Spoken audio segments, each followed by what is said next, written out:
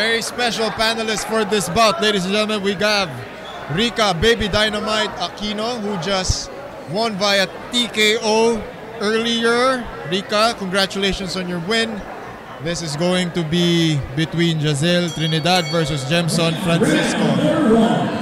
Yes, thank you, Franco. No, I feel at home both inside the ring and here in the commentating in the commentary booth. Nakita naman, hardworking masyado si Rika, masyadong dedicated sa boxing. Yes, of course. And yun na nga, no, you had exciting bouts this morning. No, each bout delivered talaga. Tsaka and very notable yung early bouts, your bout included, ended in TKO victories. So, ang bilis ng pace ng fight card na to.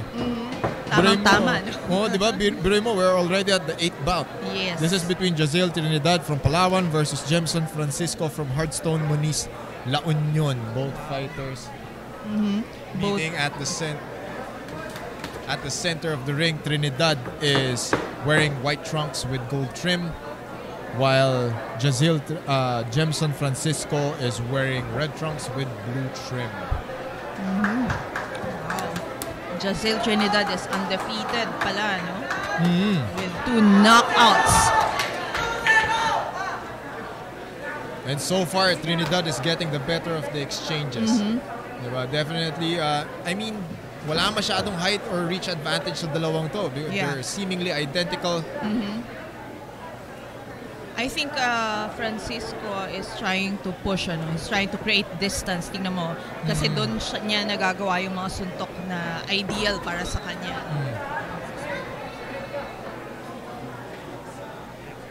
Definitely waiting for Trinidad to come in. Now Francisco has Trinidad pinned against the ropes. Let's see what he is capable of doing there. Jahzeel is very engaging here. Medyo talagang Nung nakikita, gamer pareho tong mga manlalaro natin.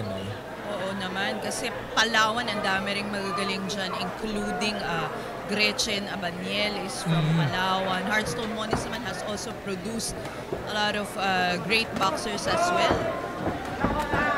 And speaking of Hardstone Moniz, that was a really good hook there by Jemson Francisco. Jemson Francisco pala. Yes. Tama ka, partner. They're identical talaga. Oo, diba? And that was a lead hook by Francisco, hitting the button of Trinidad. And so far, Trinidad's been taking punches to the face and medyo iniinda naman niya. Parang steady lang siya, diba? Kayang-kaya. Block, tapos stays in the pocket to easily counter. He stays inside the counter. Final 10 seconds of the first round. Good exchange here by both fighters. That was a strong last few seconds by Jemson Francisco, partner. Oo. And that is seemingly a good strategy. That is a good strategy, especially coming into a 6-round fight. Diba? As much as possible, you have to take advantage ng mga last 10 seconds. Baka maya-maya, diyan ka makasilat. Tama. But itong si Trinidad, magaling yung kanyang hook, when he's trying to pivot out. Kasi yung mga wild din itong si Jemson, naka-counteran siya.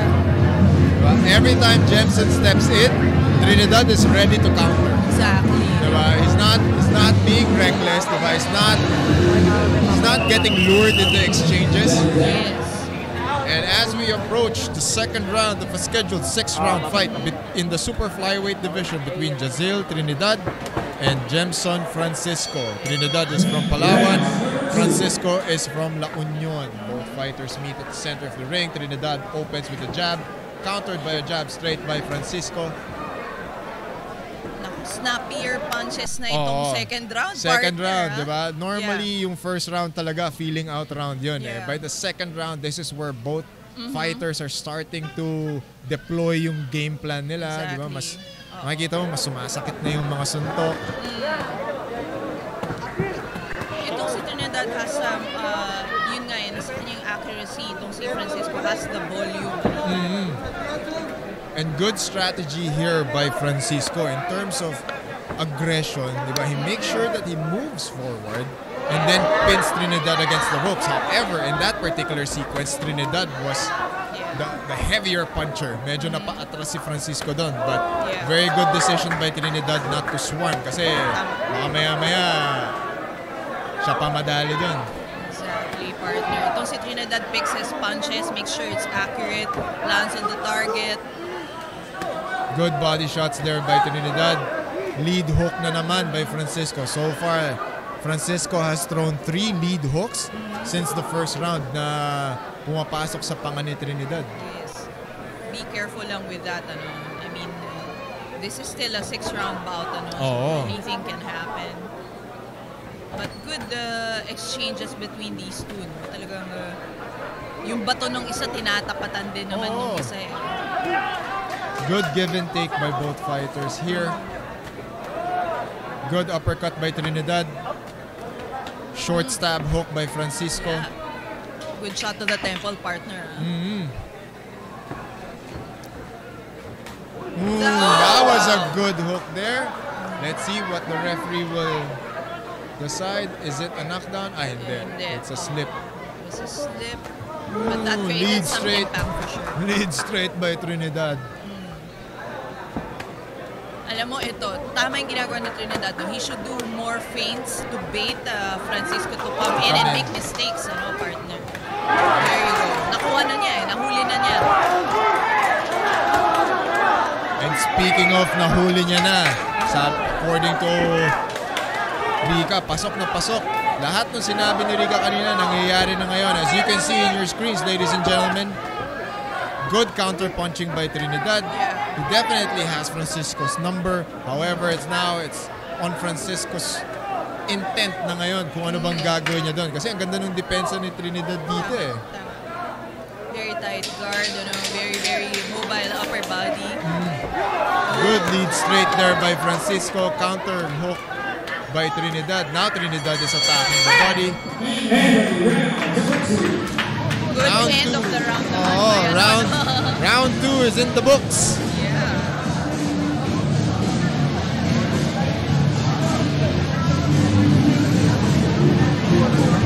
Of course, partner, ito sa ating, I'm not sure if I'm correct, but a new addition to our cards is a ring girl. Meron na. Doon malalamang main bounce na may ring girl na.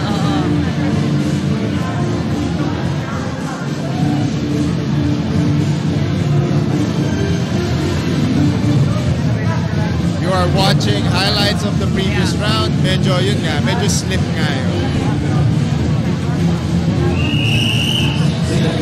Seconds are being instructed to go down.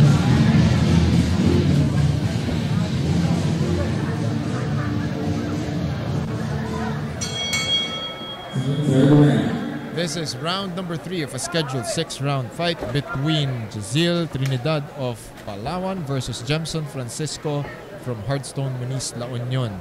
Trinidad is in the white trunks while Francisco is in the red trunks. Let's see, partner, how they adjust to the 3rd round. That was an interesting 2nd round kasi. And mukhang nag-a-adjust si Trinidad ngayon by utilizing his jab more. Diba? Dati, the first 2 rounds, medyo infighting sila pareho This time, nitignan niya ano magiging reaction ni Francisco kung babato siya ng babato ng jabs. Yes. Good uppercut there by Trinidad. Finished with a hook. Francisco still working on the body. He's still fighting on the inside. Should be worried though. I mean, I know condition sila pareho. That's kind of tiring. Yung punch na hindi directly tumatama. It's just barely grazing.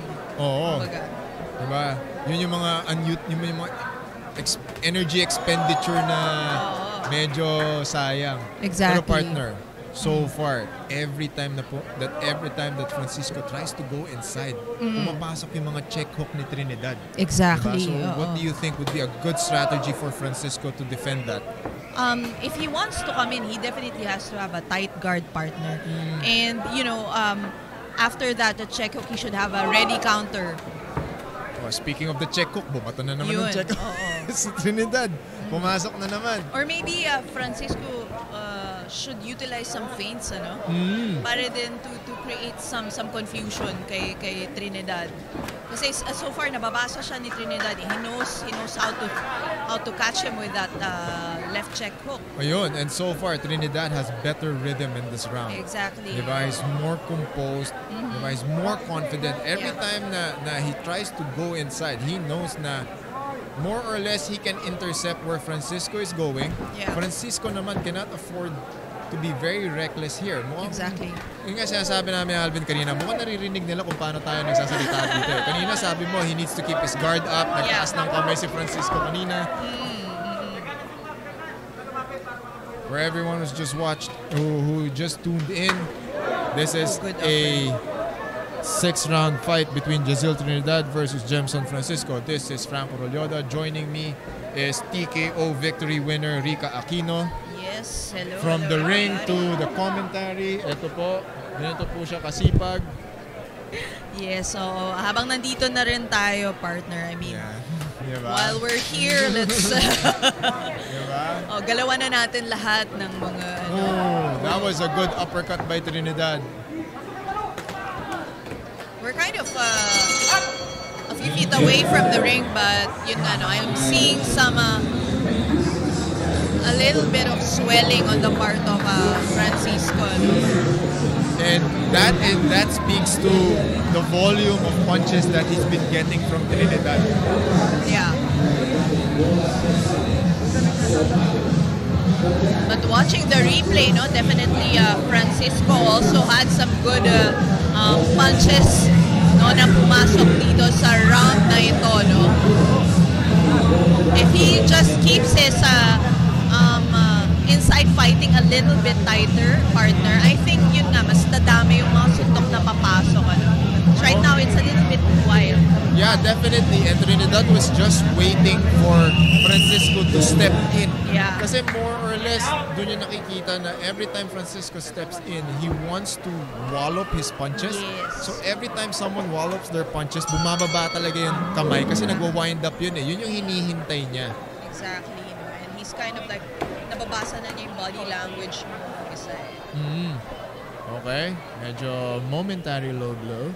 Tingnan natin. Yep. Injury time called by the referee. This is round 4 of a scheduled 6-round fight between Jahzeel Trinidad versus Jemson Francisco. Trinidad is from Palawan.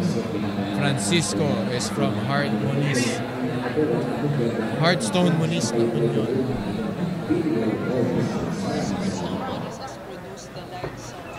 Michael Das Mourinho's. Tapos kanina si RJ Recuperacion. That was a really good fight.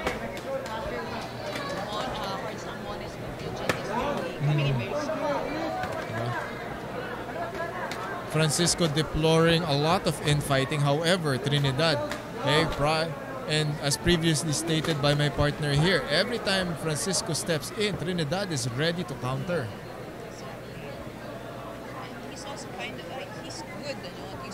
Utilizing that range. Kaya niyang i-control yung distansya niya between Francisco. And more than anything, I think Trinidad has Francisco's timing. Kasi medyo weight, every punch is calculated, every punch thrown is efficient and effective. So talagang medyo it's safe to say he has his number. Yeah. Trinidad has Francisco's number. So it's just a matter now for Francisco to adjust. Yung mga mid-fight adjustments, yan yung importante. Tulad na rin, di ba? Ako, talagang i-exploit ko yung pagkakataon ng mga mid-fight adjustments ni Rika kanina. Second round, body shots. Diba? Went to the midsection. How does it feel to go back inside the ring once again, Rika? Feels great. I mean, everything about it. I love actually everything about boxing. And yun na nga, no? So, kung matikman mo na actually pumasok sa lona, it's gonna be tuloy-tuloy na yan eh. Tsaka kanina nakita namin ni Alvin, sinapakan ng dalawa. Diretso lang yung mukha mo, napangiti ka pa eh. Tapos sabi ko, okay. Diba? You can all go back to the replay and we said, okay, Rika's got her groove now. She has momentum. Diba? Good welcome back, 2 punches. Then let's go to work. The same way that both fighters right now are getting into their groove and proving their worth. Trinidad is definitely, steady pace siya ngayon. Francisco's being the aggressor, trying to catch up. Pero he has to be very wary kasi Trinidad is deploring a really good counter-punching. Exactly. And yun nga, he has this habit of putting his head down when he's trying to pressure itong si Trinidad, And speaking of putting his head down, he also put his hand down. Yun. So na-check hook na naman siya dun. Trinidad has been really, really successful with that check hook. And as what my partner said kanina, it's already creating a swelling dun sa mukha ni Francisco. Wow. Now, partner, if you're in Jemson Francisco's corner, if you're the coach, what would be a good strategy leading to the 5th round? Well, I love how he executes pressure, pressure fighting, trying to cut the distance between him and Trinidad. But then again, he has to keep his head up. Hindi niya nakikita kasi. He has to see the target. Yun nga, bumabato siya ng mga suntok minsan na hindi tumatama. Yun yung kailangan niyang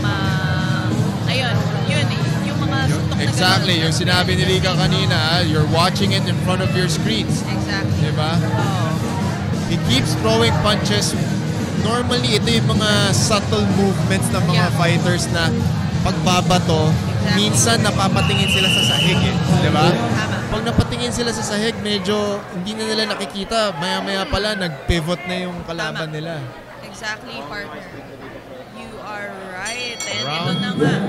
round 5 of a scheduled 6-round fight between Jahzeel Trinidad versus Jemson Francisco. Yun nga, and also utilize feints na ginagawa na niya ngayon. Oo. Kaya tingin ko talaga may microphones dun sa or may earpiece sila dun sa mga corners. Naririnig nila kung ano yung sinasabi namin dito I mean, he has to come in with a plan. Hindi pwede yung pasok tapos untok ng marami. Siyempre, when you come in, you know that Trinidad is ready. a good counter-puncher. So you have to have a plan when you come in. So far, medyo meron tayong nakikitang reversal of roles dito. Trinidad now is the aggressor. Francisco, siguro gusto kasi ni Francisco yung infighting. So now I think he wants to lure Trinidad in and see what happens. Kasi in the first few rounds, siya yung pumapasok and every time that he wants to go in, kumakain siya ng suntok Tama. So siguro yun yung adjustment nila ngayon. Exactly. And here, we're seeing him a little bit more light on his feet ngayon, partner. He's jabbing, he's trying to linalansi-lansi lang muna niya si Trinidad. So let's see, what he's got in mind. Good jab straight there by Trinidad. Straight flush to the face of Jemson Francisco. That hook, beautiful hook and then pivot to the outside. Lead straight by Trinidad. Now he finishes off with an uppercut to the midsection and a hook to the face. Yes. And true to what Rika said kanina, the problem with Jemson, he's nandun lang siya sa harapan, di ba? Hindi siya nagpipivot. He's not practicing lateral movement. Diba? He probably wants to go fight in the pocket. Pero medyo mas maraming binabatong, mas malinis na suntok ng si Trinidad. And fighting inside the pocket is something that I like too, syempre being a smaller fighter. But then again, when you're on the inside, mahirap kasi yun nga, you're prone to counters. Me myself, natatamaan din ako kapag ganyan. So, and speaking of counters, that's exactly what Trinidad did in this particular sequence. Francisco was trying to move in, and while he was moving in, diba, Trinidad pivoted to his right and then finished it off with 2 uppercuts and a hook to the face. Lead straight there by Trinidad. 2 more uppercuts by Trinidad. Hook to the body by Francisco. So far, we've counted 7 punches by Trinidad to 3 punches by Francisco. Ang bilis ng mata. Wow. Huwag kang mag-alala. Pag napanood mo yung replay, binilang ko rin yung body shots mo doon. Yung kalaban mo. Vision is very important in boxing. Ano lang din yan, practice lang din, practice. Yeah. It just so happens lang din na yung mga panelists nyo po ngayon ay mga boksingero din. Kaya medyo nakikita po namin yung mga maliliit na nuances na gano'n. Yeah, that was a good, ano, no? That's a good parang hybrid jab na hook. Oo. That's it, ano? Itong si Trinidad has good timing, good distance. Itong si Jemson has good heart, very, very aggressive, matibay. Most definitely, we're not taking away anything from Jemson Francisco. However, di ba, he needs to channel that type of aggression and toughness into something productive. Di ba? Kasi hindi pwedeng tibay, sige, di ba, tibay puso, di ba, game. Pero, di ba, everyone knows you're a gamer, but you're technically gonna lose a fight that way. If you're not very strategic, if you're not gonna be tactical. This is the final round of a 6-round fight between Jahzeel Trinidad versus Jemson Francisco. Trinidad is in the white trunks, Francisco is in the red. Good exchanges so far, partner. Exactly. Oh, that was a good hook again to the face by Trinidad. Alam mo, one thing's for sure, grabe ang gas tank nitong dalawang boxers na ito. You don't see any waning, or the tapering. pace. The pace is amazing. Yeah. Kita mo, no, pang 6th round na tayo, bumabato pa rin sila ng mga paapat na suntok, 4-5. And partner, you said this at the 3rd round na kailangan, bukod sa nakataas dapat yung kamay ni Francisco, dapat nakatingin siya sa harap, nakatingin siya sa taas. So far, yung mga hooks na kinakain niya is because bumabato siya ng suntok at nakatingin siya sa sahig. Yeah. Diba? Look at that sequence. He's gonna go inside. Every time he throws an overhand, makikita mo yung ulo niya tumutungo pababa. Exactly. I should know kasi may habit akong ganyan. when I weave and when I bob, minsan yung ulo ko masyadong gumagalaw eh. Ano naman yun eh? Sabihin na nating natural movement siya. Yeah. Diba? Or parang by instinct. Diba? Pero at this particular point in the fight, diba? If you want to like score something, diba? If you want to make something happen, diba? You can't allow Trinidad to do those things. Diba? Ilang beses na pumapasok yung mga lead straights niya. Jab straight again by Trinidad, finish with the hook. Good reaction by Trinidad. He knows when to react, he knows how to react. He just needs to chain his movements eh. Kasi minsan nagiging reactive na lang eh, di ba? It's either he doesn't know if he needs to step forward or he needs to punch first.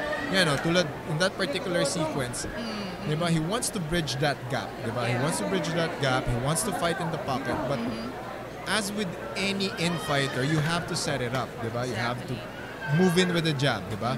Diba? Kaya mag-lead straight ka, mag-lead hook ka. The moment you cover that distance, saka ka pumukpok. Exactly. And also, it avoids him being pinned to the ropes then that way. Both fighters meet at the center of the ring. We are at a minute and a half, approaching minute and a half of the final round. Yung energy level ni Trinidad, partner, no? And pa rin, crisp punching. Buhay na buhay pa rin. Exactly. Very, very, yung kanyang hand speed, nandun pa rin. Kanina pa pumapasok yung mga sneaky lead hooks na yun ni Trinidad. But ito, ayan. Good exchange from both fighters. Wow! That is how you end the fight. Grabe yun. Grabe yung sequence na yun. What a fight. What heart from both these boxers' partners.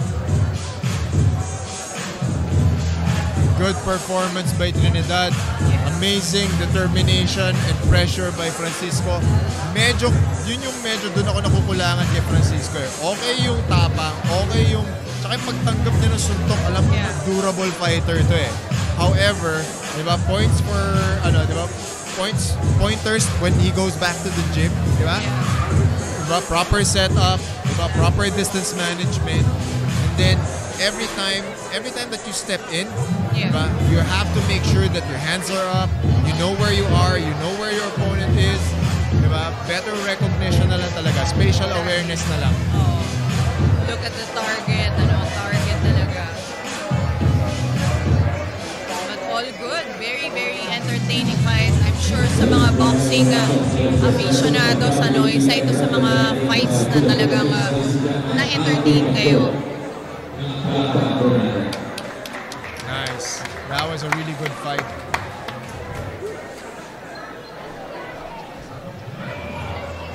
Nako, ito na pinapa-shoutout ni Coach Kim Boy Dangan si Ma'am Nika Pendon, Calet Francisco, and Polen Solis. Again, pinapa-shoutout po Nika Pendon, Calet Francisco, and Polen Solis. Maraming salamat, Coach. Thank you po. Maraming salamat.